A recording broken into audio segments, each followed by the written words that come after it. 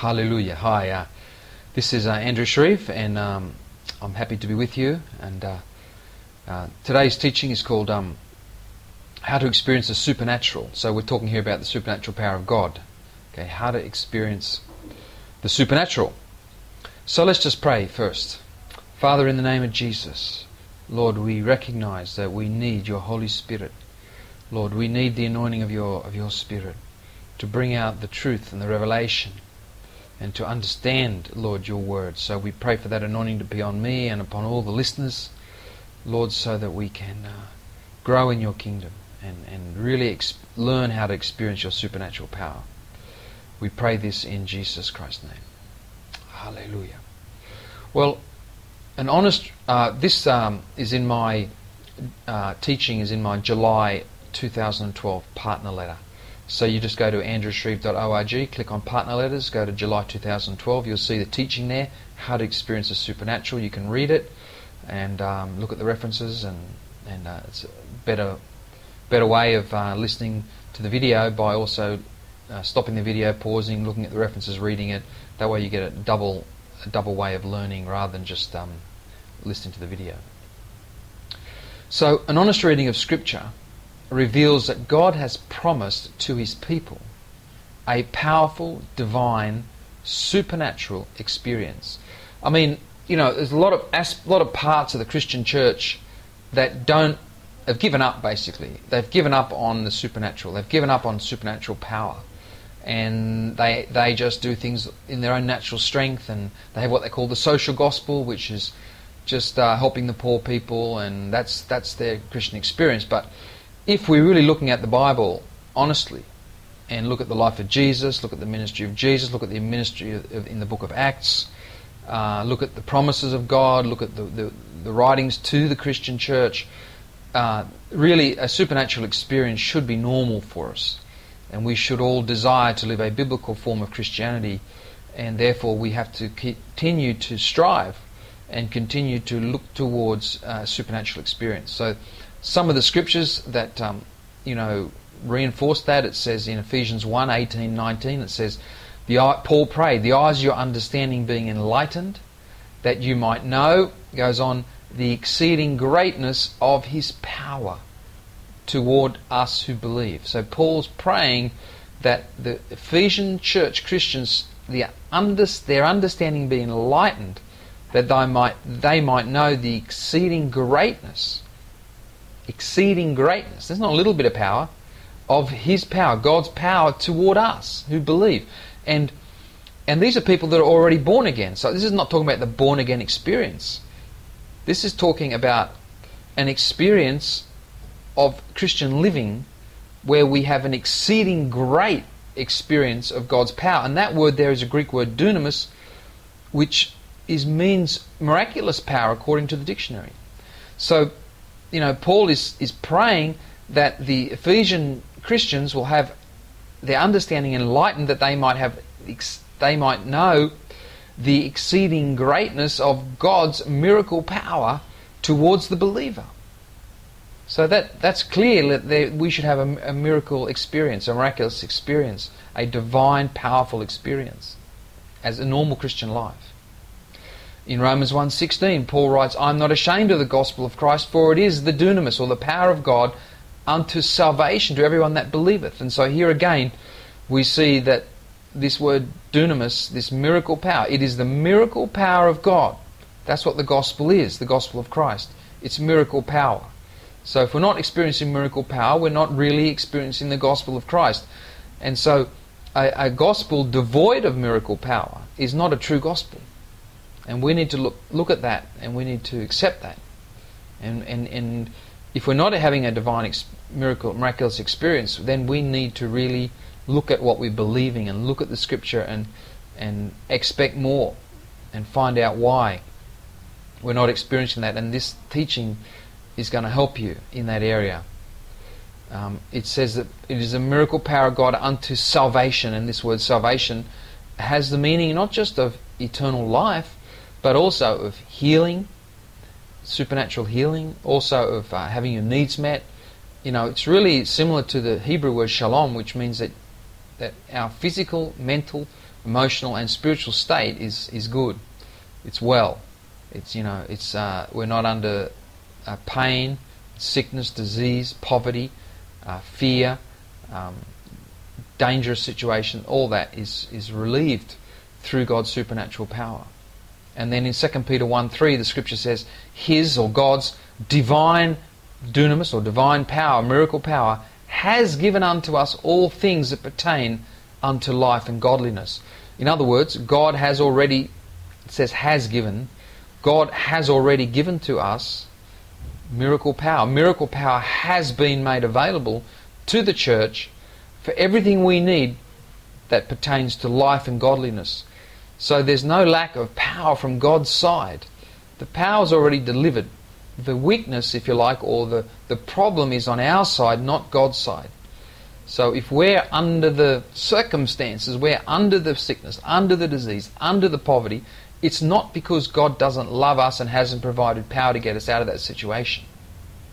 It's not like we're helpless. No, the gospel provides a solution to these problems. But we need to know how to access this power. So that's what we're going to try to explain during this teaching. And I believe you will find it interesting and exciting and help your life. So the word translated power in each of these verses is a Greek word dunamis, which means miracle power according to Strong's dictionary. How then do we move from living as mere humans, limited by natural law, into a supernatural experience where God's miraculous power assists us in every realm of our lives? You see, it's easy just to give up on the miraculous and just live a so-called normal Christian life, or a Christian life devoid of supernatural power. It's easy to do that, but that's not loving the Word of God or loving God with all your heart, soul, mind and strength. It'd be easy for me just to not worry about the supernatural and just live like a normal person, but that's not the truth. And so we need to live in the truth, and so we need to find out why we're not receiving this power and how to get it. Okay, so there are at least two ways that God's supernatural power is released. Okay, there could be more, but there's at least two. One is where the gifts of the Holy Spirit instantly manifest God's power. So a lot in Jesus' ministry and other men's ministries, you will see this miracle power released instantly through gifts of the Spirit. This occurs randomly. It's not every single person gets healing or miraculous assistance with these gifts of the Spirit. It occurs randomly through the ministry of a man or woman of God as the Holy Spirit wills. And so if you look in 1 Corinthians chapter 12, you can see there very clearly, verses 8 to 11, 1 Corinthians 12, 8 to 11, it says, verse 7, the manifestation of the Spirit is given to every man to profit withal, for to one is given by the Spirit, and these are the various 9 gifts: the word of wisdom, to another the word of knowledge by the same Spirit, to another faith by the same Spirit, to another gifts of healing by the same Spirit, to another the working of miracles, to another prophecy, to another discerning of spirits, to another divers kinds of tongues, to another interpretation of tongues. But all these worketh the one and self-same Spirit, dividing to every man severally as He will. So these gifts of the Spirit are as the Spirit wills, not as the man wills, not as we will. Okay. So there is little predictability about these blessed gifts of the Spirit, as we cannot fully anticipate the thoughts, actions, selection, and timing of God. If you've been to any of these sorts of meetings where there's miraculous things happen, not every single person gets healed. There are people that walk away from those meetings not healed. And so we don't know why sometimes a gift will operate and help one person and not another. But that's just the reality of it. Okay. Now, also, these gifts require a man or woman of God to be full of faith and hear from the Spirit and walk with the Spirit. And so the person that needs the healing or whatever they need, they're fairly dependent really on that person operating in the gifts of the Spirit. And so no human's perfect in their ministry. Jesus had a very powerful ministry. He healed them all, the Bible says. In a lot of cases, he didn't heal every single person in the whole of Israel, but he did heal a lot of people. And even in the early apostles, we see a lot of healings occurring. And certain ministries in our time and age, have had many, many miracles occurring. Probably not as recently, but T.L. Osborne had a lot of miracles. I think Benny Hinn's probably had quite a few miracles happen in his meetings as well. And other people who we may not have heard of. But I want to talk about another way. There's a more predictable, yes, yet less spectacular way of receiving God's power, which is through faith, which is based on God's promises. Okay?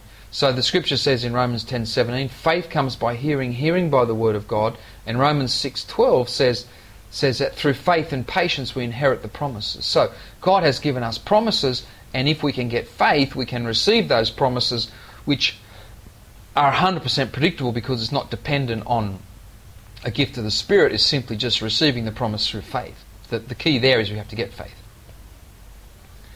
So it's another way of receiving God's power. The foundation for receiving faith-based power is revelation knowledge of God's will, which is attained through diligent meditation of specific promises in God's Word, which will bring faith, coupled with a right division of God's Word. So this way of receiving God's power does require a little bit more effort and work, a lot more effort and work actually, because if you just go to a meeting and you don't know much and gifts of the Spirit, you didn't do anything. But with receiving God's power through faith, you need to actually first find the Scripture, meditate the Scripture, get faith in your heart, rightly divide the Scripture, and there's a certain amount of spiritual warfare that goes on as well in the holding on to your faith. For example, you could be trying to believe for healing and the devil will attack you in that area, and he might attack you and say, well, you don't deserve healing because you sinned in this area, and then you need to also have an understanding of righteousness to realize that you do deserve the healing even though you have sinned, because righteousness is God's gift to us. And so there's a certain amount of spiritual warfare and understanding the principles and other things in the kingdom of God to receive faith-based healing. So it's a little bit more complicated, if you like, than simple gift of the Spirit. But nevertheless, it is more predictable because if you can get the faith in your heart, then you're guaranteed of getting the promise delivered unto you, because God is not going to change His mind. If He promises something, He's going to deliver it. And so the scriptures that we talk about there are 2 Peter 1, 2 to 4. It says, grace and peace be multiplied unto you through the knowledge of God and of Jesus our Lord. And the knowledge that he's talking about there is the promises. According as his divine power has given unto us all things that pertain to life and godliness, through the knowledge, again, of the promises, that hath called us, of him that hath called us to glory and virtue, whereby given unto us, here it is, exceeding great and precious promises, that by these you might be partakers of the divine nature. So there we see that the promises of God have been given for everything we need for life and godliness. Well, that would include financial provision, that would include healing from terminal disease, everything we need for life and godliness the power's already been provided. In 2 Timothy chapter 2, 2 Timothy 2 and verse 15, it says, study to show yourself approved unto God, a workman that needeth not be ashamed, rightly dividing the word of truth. Well, that implies that we can wrongly divide the word of truth. And so, that's why I'm saying that this particular method does require more effort than just getting a gift of the Holy Spirit. So I think this teaching is going to take quite a long time. So I think we'll do 20 minutes and then we'll have to do part 2, maybe even part 3. So let's just go one more paragraph, okay? Sometimes Christians have limited their expectancy of receiving God's supernatural power to a mysterious, instant occurrence which is beyond our control and understanding. In other words, sometimes, and I was like this as a young Christian, I just thought, I didn't know, like, how's God's power? It's like, whoa, something's going to happen. Maybe God's going to heal me. Maybe He's not. I don't know how the power's working. It's like mysterious and unknown. It's nothing to do with me. It's all about God. This association is somewhat accurate when we consider receiving God's power through the gifts of the Holy Spirit, right? Because, is God going to heal me or not? I don't know. Is the gift's going to come and heal me? Or is the gift going to come and deliver me? I don't know. So that's somewhat accurate when we talk about the gifts of the Spirit. However, we can expand our expectancy to receive God's supernatural power through faith in His promises. In other words, we can still have the gifts of the Spirit, but we can also add to that faith-based power. So we can add to the gifts of the Spirit, we can add now to what I'm talking about now is receiving God's power through faith in His promises. So we can add, it doesn't have to be either or, it can be both. Okay, so we can expand our expectancy. So, through faith in God, to receive God's power through faith in His promises. This process is more predictable, okay? It's more predictable because it's based on a promise that's already given. So you know God's will already. It's just a matter of us getting the faith to receive it. It's less mysterious. And it can be a gradually increasing release of power rather than an instant miracle.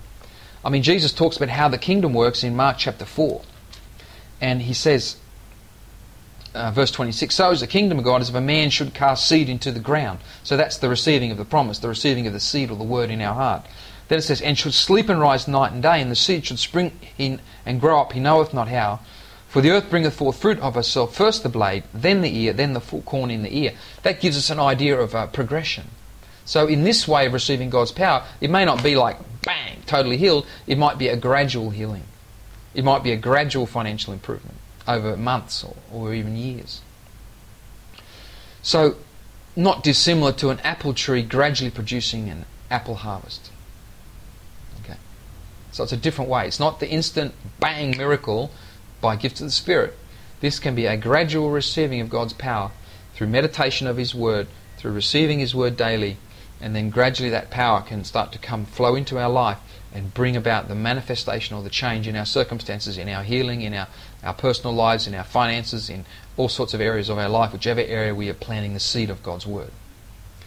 So in this teaching, I will elaborate on experiencing God's power through faith in His promises. Unlike the gifts of the Spirit, which are random and instantly bless the recipient, this way requires work and patience on behalf of the recipient. Okay, it requires work and patience. So, 1 Corinthians chapter 3.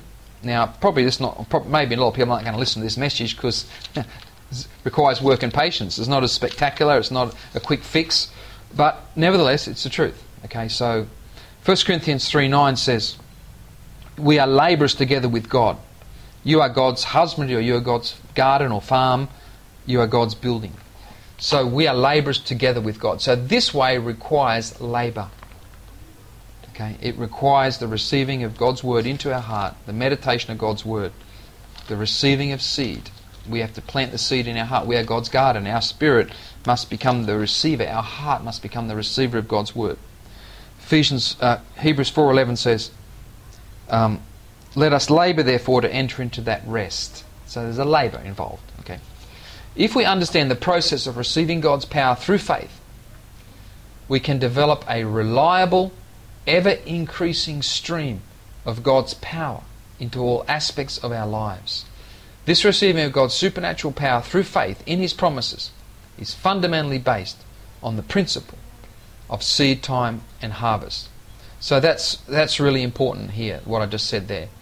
That we can receive, if we understand the principle, okay, we can receive an ever-increasing stream, a reliable stream of God's power into our lives.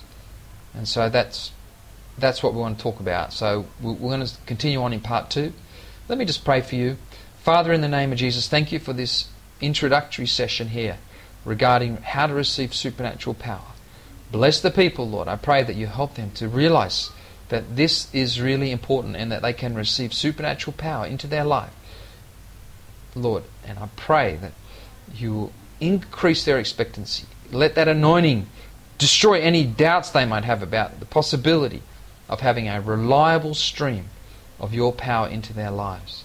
So we pray, bless them, Father, in the name of Jesus Christ. Amen. I'll come back on part 2.